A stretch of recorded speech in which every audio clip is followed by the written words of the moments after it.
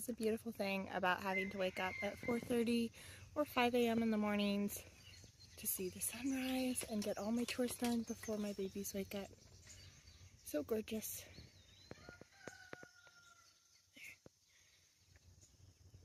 I'm using our new milking machine that I just purchased. It was decently cheap. The one we had before had like a continuous suck on it, and I know it wasn't very good for them, and we also had it was falling apart on us because I just bought basically the cheapest one I could find at the moment. So this one was recommended to me by actually a goat milking group and a goat group that I'm on Facebook, and I went ahead and decided to test it out. So it's got a natural sucking motion. You can see how it's working.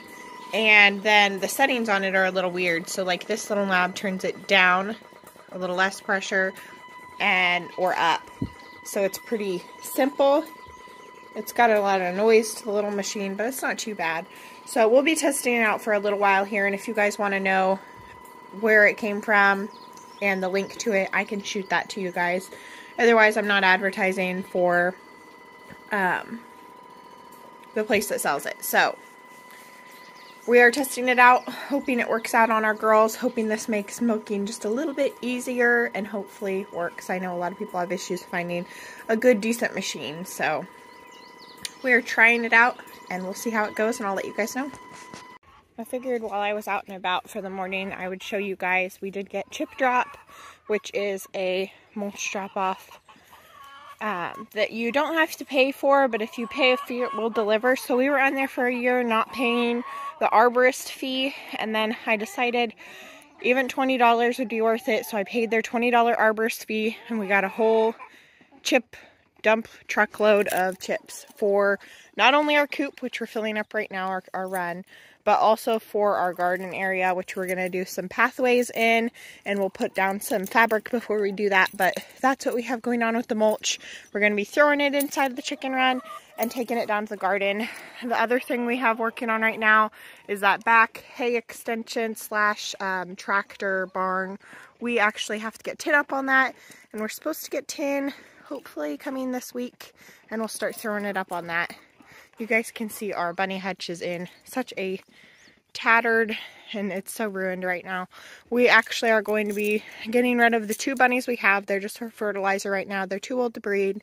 So we'll be getting rid of these guys here soon, and we'll be replacing them with some new rabbits. I really have a certain breed of rabbit that I would like to do, but they're really hard to find near us. So I'd like to do the chinchilla rabbit.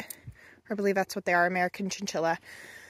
But they're really hard to find near us. So it's going to be a little while before we actually get into doing that. We'll have to rebuild this bunny hutch, get rid of these 2, and restart and find our American chinchilla rabbits. So anyway, that's what's going on with the rabbits. But right now we're getting tin up on our hay extension back there. We're getting the mulch all dumped and prepared. I'm trying to think of other things we're doing because there's been a bunch lately. But the garden for this year, I'm letting it go.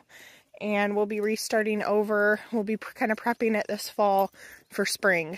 And then hopefully we'll have a better spring, summer, all that next year. So lots of things. Getting my milk inside. Gonna go get it filtered out, put in the fridge. My zinnias are still doing good. So that's always nice to have fresh cut flowers on my counter. I gotta fill up my hummingbird feeder. But anyway, I'll take my milk in, sort it. I've been working on a lot of sourdough. So I bought a microwave cart for our house. Or I bought a microwave and it came with a cart. And now this cart has turned into mostly my dairy cabinet. So I'll keep like glass jars. That's our old dairy pump. Or our old goat milker. And the seal on it was breaking. So I actually had to stick like 2 knives inside of here just to keep this seal around it all sealed up while I was pumping the girls.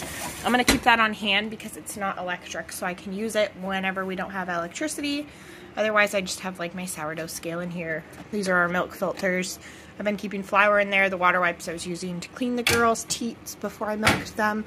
And then usually, so this is the first day milking with this milker, and usually I'll get about a quart. Right now I'm using a jam filter thing, and then on top of that I use also my milk filters. So I'm trying to do this here and show you guys, but I'm going to see how much I get out of here, and if it's just a quart or if I get a whole bunch more using this kind of a pump.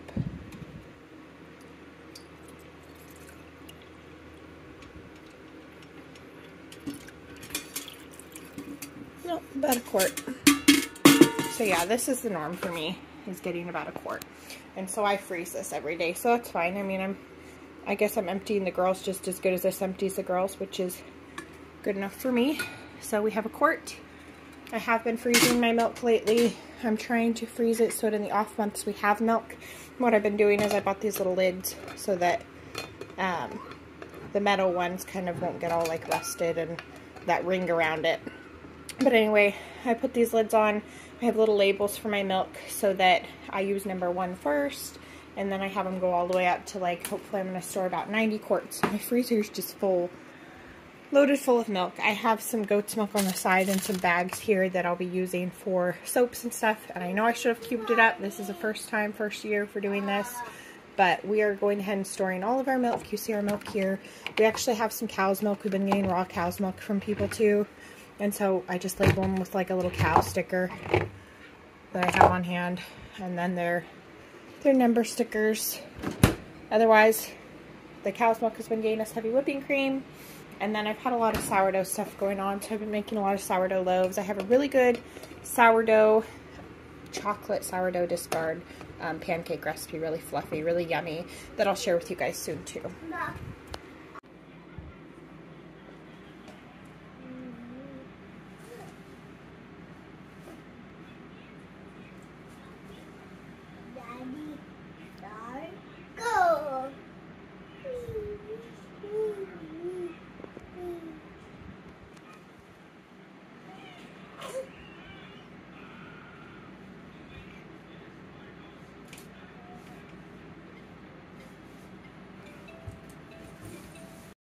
I let Wolf and our goats out in the yard this morning after I had milked the goats. And I'm hoping they just weed what I want them to weed and less of what I don't want them to weed. There's papaya. We'll see how that goes. There's that big wolf. Can you sit? Wolf, can you sit? He's got all these cats this morning. He seemed like he's good with all of our animals. He's not usually out with the cats, running out and about every day with them, but I don't know. He's never seemed to be an issue with them.